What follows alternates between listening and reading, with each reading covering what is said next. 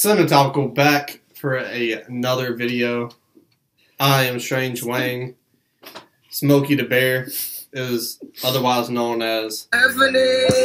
And that down there is Nate. And yeah, we're watching the Spider-Man Far From Home trailer. Not the biggest comic book fan, but Spider-Man, he's alright in my book. So let's check this out.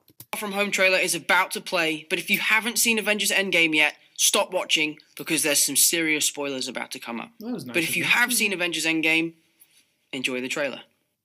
See, that's makes some confusion. Everywhere I go, I see his face. I just really miss him. Yeah, I miss him too. I don't think Tony would have done what he did if he didn't know that you were going to be here after he was gone.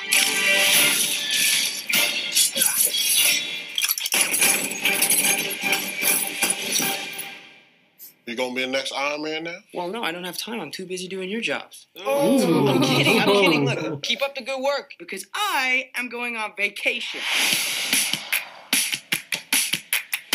Heads up, Nick Fury's calling you. I don't really want to talk to Nick Answer Fury. the phone. Why? Because if you don't talk to him, then I have to talk to him. I don't want to talk to him. You sent Nick Fury to voicemail? I gotta go. You do not ghost Nick Fury.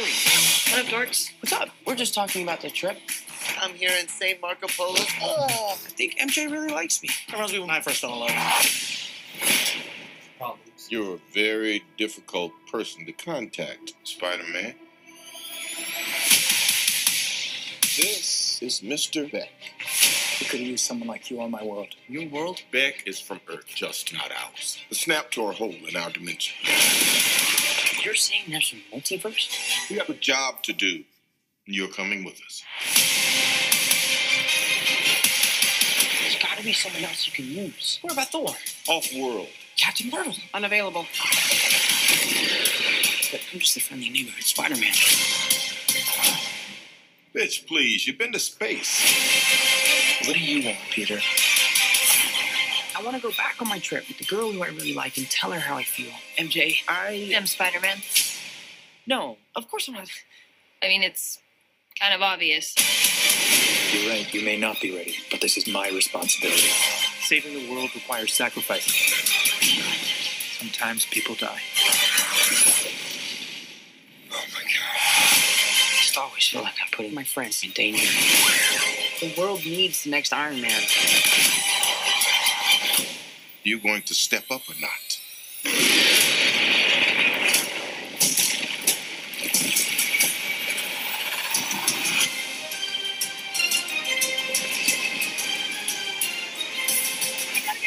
Here, get on the jet!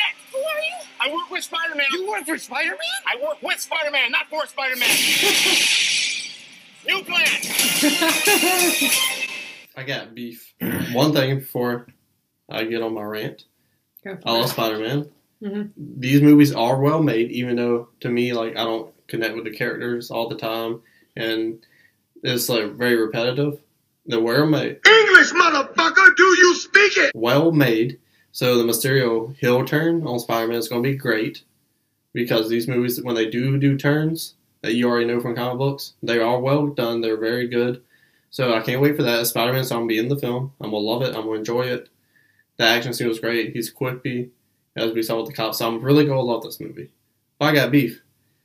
Ned was not blown away by the snap. So he was still on Earth. 5 years later. I was in high school 4 years. Ned's a smart motherfucker. He should have been done with school. Why is he on the school trip? I understand Spider-Man if you got blown away, like, you gotta finish school or you'll be stupid. But most of them motherfuckers, they didn't get blown away, so they should have finished school. Why are they on a school trip when they should have been done with school already?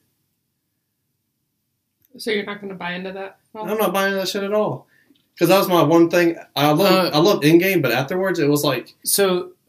all these people going to get their jobs back, or they have to reapply, like the logistics. Yeah. I'm not asking you this in like a trying to prove you wrong way. I really don't know. Yeah. So like, did you look up beforehand that Ned got snapped away? Like, do you know? It was in the movie.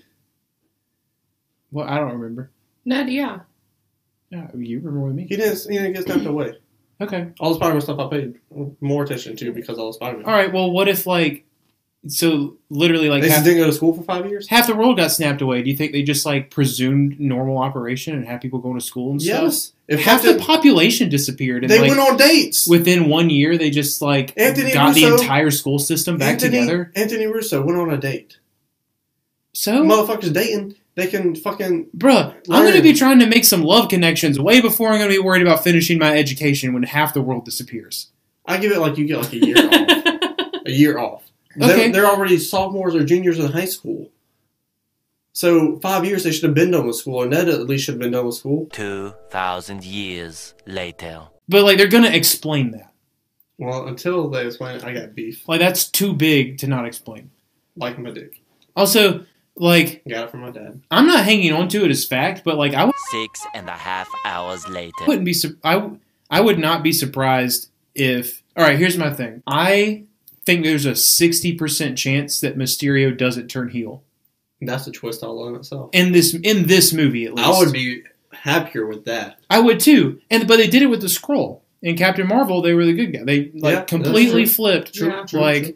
So I think that he will be a villain at some point, but I would not be surprised if it was not in this movie, which I like. I like it a lot. What do you think, Tiffany? I have probably over the past like 2 or 3 months really started to enjoy more superhero movies than I ever have, and I noticed every time the sound effect of those spider things, you got really excited. Is that a reason why you're looking forward to those movies? I am enjoying the escapism that superhero movies is giving me versus like because I feel like I'm so drawn to like character driven. Yeah, so we're the comic characters. Whack.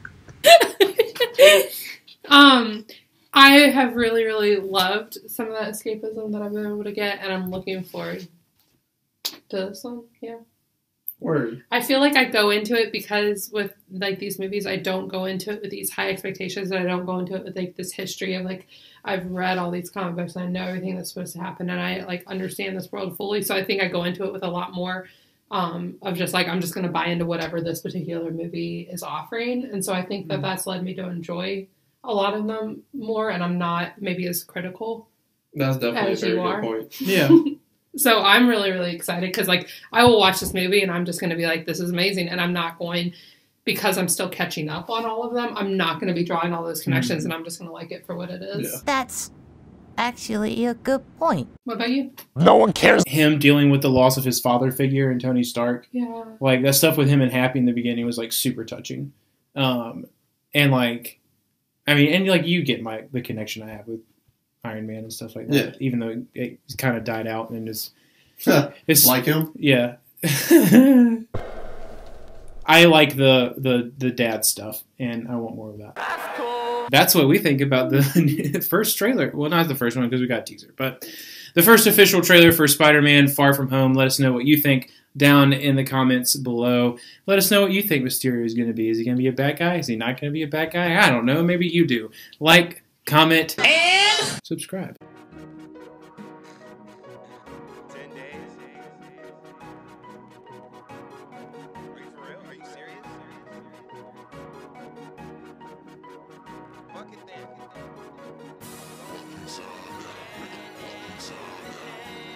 Saga.